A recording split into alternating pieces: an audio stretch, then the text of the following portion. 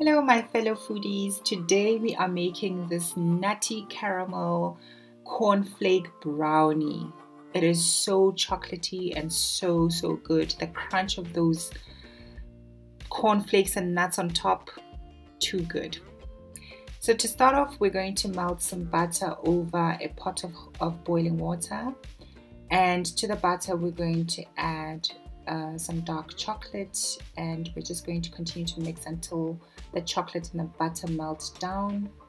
Then you're going to take it off the stove and you're going to add in some cocoa powder and just give it a good mix.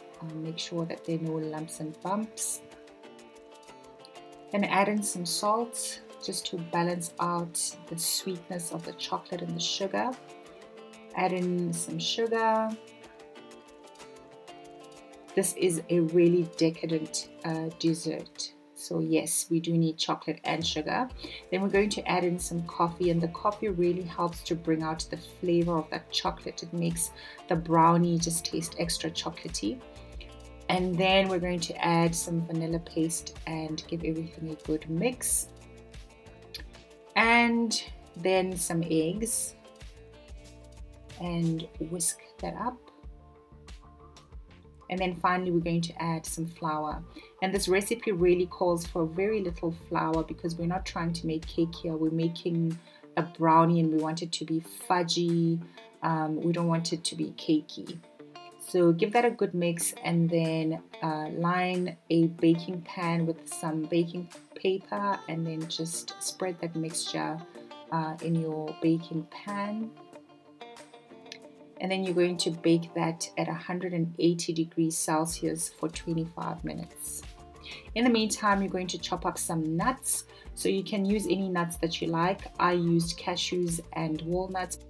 And then we're going to make our caramel sauce. So in a pot, you're going to caramelize some sugar. Don't add anything to the sugar. Just add the sugar to the pot and let it caramelize. And then add in some milk once your sugar is caramelized, and just stir that quickly in. Then you're going to add in some butter, some salt, and some vanilla paste, and then bring everything to a boil until it becomes nice and caramelly.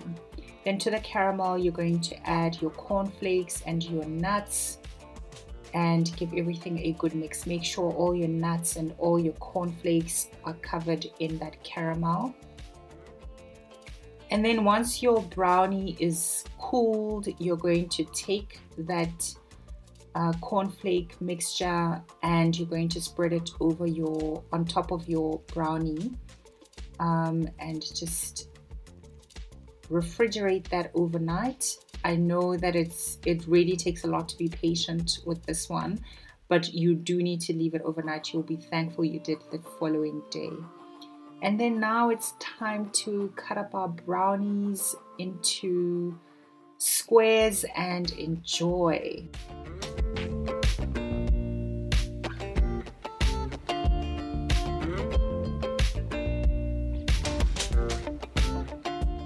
At this point, the anticipation of biting into this was really getting to me. I couldn't wait to bite into that brownie. I mean, underneath you've got that fudgy chocolatey brownie, and then on top you've got the crunch from the nuts and the cornflakes and the sweetness from the caramel.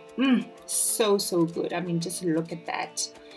I really hope that you try this recipe and let me know what you think in the comment section, and please don't forget to like and to subscribe. Cheers!